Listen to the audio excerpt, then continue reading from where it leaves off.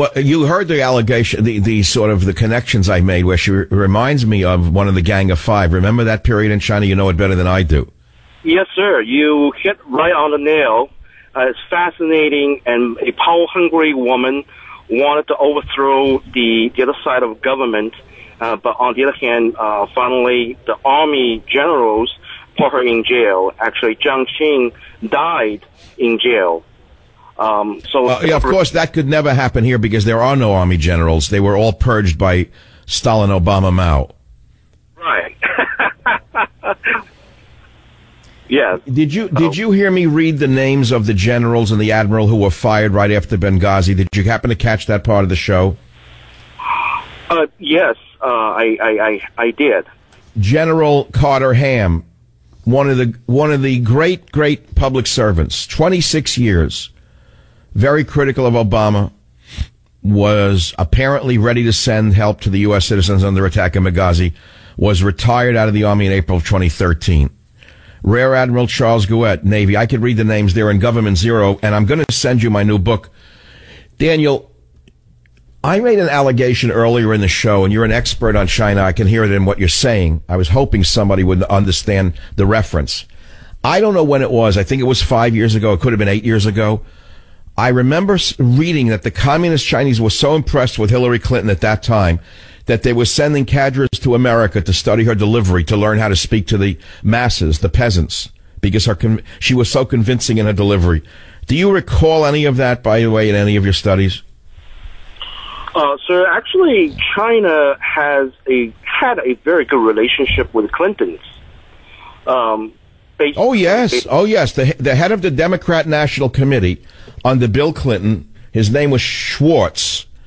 Mr. Schwartz started as a parking meter businessman in the Bronx. But Mr. Schwartz was so smart. I think his name was Bernie, by the way. Bernie Schwartz, another Bernie. Bernie wound up taking over Loral Space and Technology.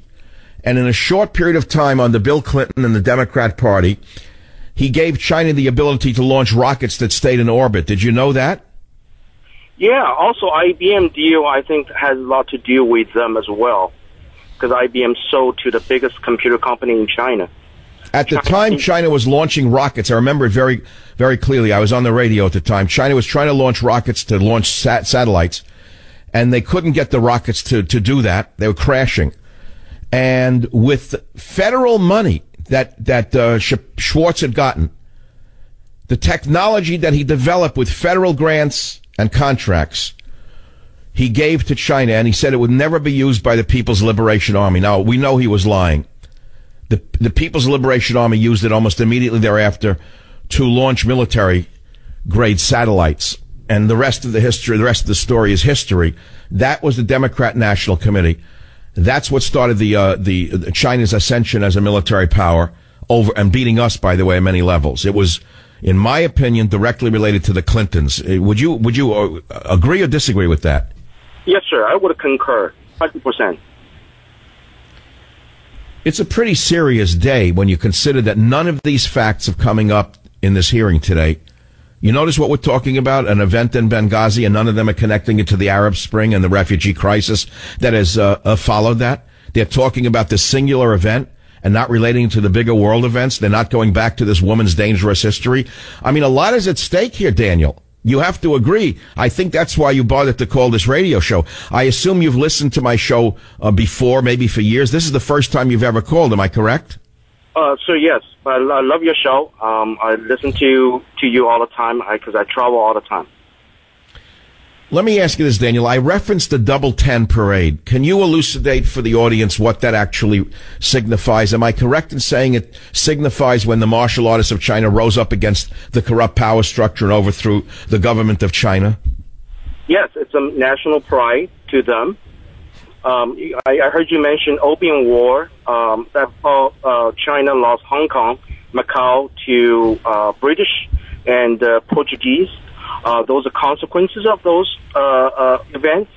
But scary part of it, if you mention history, really scary is I wish American people go watch documentary of Jiang Qing, Chairman Mao's film. They will make a connection between Jiang Qing and Hillary. Oh my God. Well, no, I've got chills when I watch her. That face, that face, the dictator's face, that she just doesn't change an expression except once or twice. People would say that means she's performing well, but does that mean it's good for America? Does that mean that this is what we want for the president? It means that although we now have government zero with no borders, no language and culture, I would say that if Hillary wins, it will be less than zero. I'll have to write a sequel called Government Less Than Zero. Daniel, these are very serious times, and I think it takes a serious man like yourself who knows what communist China was, who knows that Mao Zedong killed 30 million of his own countrymen, who knows what Hillary Clinton is capable of, to call this show and send out the alarm bell. And I want to send you a copy of my brand new book, which will be out next Tuesday, and I thank you very much for listening. Jim, please get the gentleman's name. That was a heck of a phone call, probably the best of the day, because he knows who she is. Did you hear what he said? He saw what she was. Mao's widow. Don't you remember how she ran China? Hillary similar to Mao's wife. Power mad also. All right, let's go to a few other callers. We got great callers out here. WBAP in Dallas. John, you make a great point. Please state it to the audience. Hi, Dr. Savage. I was just calling to make a comment that while I agree with you 100% that the Clintons will find a scapegoat for to cover all of this up and to blame everything on, I think Sidney Blumenthal has scapegoat insurance. He's been with the White House and been with the Clintons ever since the beginning, and he's one of the people who did the steering and the strategy during the impeachment, and he was also one of the people who went with Hillary, intending to go to work for the White House, and of course, as you know, the White House said no. One of the other things Sidney Blumenthal got mixed up in was at a point in time, I don't remember when, an Air Force inspection team was inspecting the White House to ascertain how they were handling classified material, and they cited the White House for mishandling the classified material. I mean, they had top secret documents lying around on tables, and of course, Mrs. Clinton was there the entire time, so she knows the importance of classified documents. I've never... No, I understand all of this, but Sidney Blumenthal, you made an interesting point. I think he's going to be the fall guy for a couple of reasons. His name came up too many times today for them to continue to be associated with him. People are going to keep asking, who is this guy Blumenthal? What does he have to do with this? What was he doing in Libya? We heard that he had private business plans for after the overthrow of Gaddafi. We even heard to his credit that Obama did not want to overthrow Gaddafi. Did you hear that part of that today? Yes. Obama opposed overthrowing Gaddafi, but it was Sidney Blumenthal who convinced Hillary to overthrow Gaddafi because he had business interests with the new government that would emerge. This is a shocking discovery from today's hearings. Now, if they are true, or even if they're untrue, Sidney Blumenthal has a liability to Hillary's rise to the presidency. Don't you think so? Well, yes, I do think so. But the problem is, if they cross him, he knows every single nasty thing they've done, at least since White House days. And I would, he's.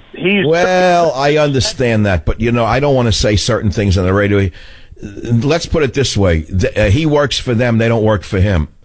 I wouldn't want to try to blackmail the Clintons. That's all I could say.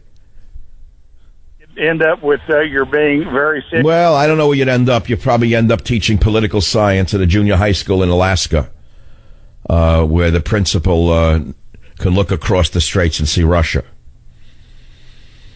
All right, look, my friend, Government Zero goes out to you. It's a very sad day in American history that a woman of this low caliber can rise to such a high position, be called before a hearing that took 17 months to convene, and literally get away with virtually everything she's being accused of. I'll be right back.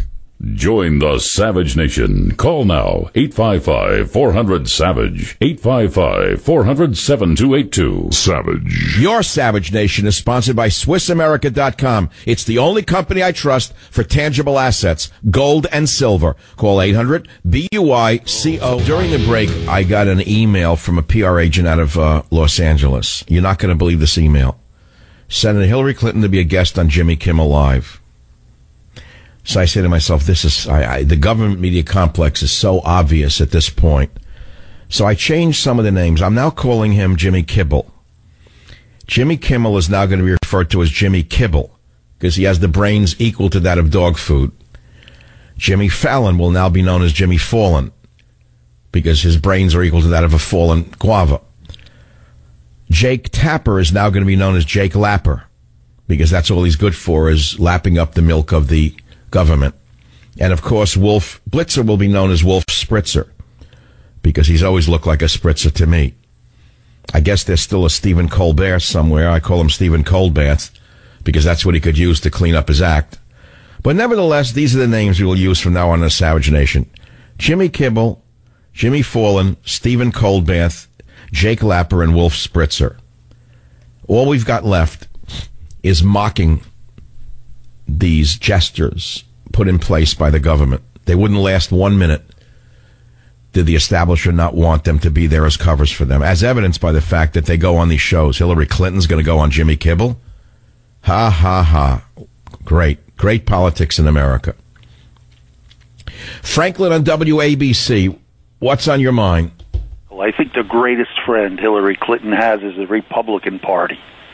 I think they're doing everything possible to get her elected because they so hate Donald Trump. You actually believe that this hearing was thrown by the Republicans in not asking the real tough questions or bringing up witnesses such as the generals that I mentioned? Do you think that it was done strictly to make her the winner? I can only say it smells to high heaven. Yeah, because it doesn't look like they're trying very hard. Is that what you're saying, Franklin? And if you look at McCarthy, how quickly he looks like a stooge for the party, how quickly he threw himself on the sword to help her, to give her a commercial. Same with that representative, that congressman in upstate New York. Because I don't know. Oh, you're going to McCarthy. I thought you meant Senator McCarthy from the 50s. The speaker. I don't know whether you meant Charlie McCarthy, the puppeteer. I don't know which McCarthy you meant. But look, it could have been Charlie McCarthy you were referring to, Paul Winchell and Charlie McCarthy. I don't know who you were referring to. You know, all we could do at a certain point is laugh at them and mock them because it's the only power we have left. When the day comes that it's illegal to laugh and mock at these power-mad psychopaths, you'll know that it's all over. Thus far, we still have the freedom. My friend, I do a good job of trying to save the Republic in Government Zero. No borders, no language, no culture. It comes out on Tuesday. And again, as I say, folks, it's risen to number one on the politics on Amazon.com. I think people are waking up to the fact that we've lost our government. And we lost it quite a while ago. It didn't just happen under Barack Obama. Well, that's it for today. Tomorrow is yet another day. This is Michael Savage saying, keep your eyes open. Keep your ears tuned in. What else can I say? I'm trying to make it work. Let's see. Keep your eyes open. Keep your ears tuned in and keep your tongue out. That wouldn't work. We're not lizards. But keep your tongue out because sometimes there are things in the air that you can sense with your tongue that you can't sense with your nose. If that doesn't make sense, that's perfectly understandable because it's not made to make sense. This is the Savage Nation saying, don't take it too seriously. It's only your nation at stake.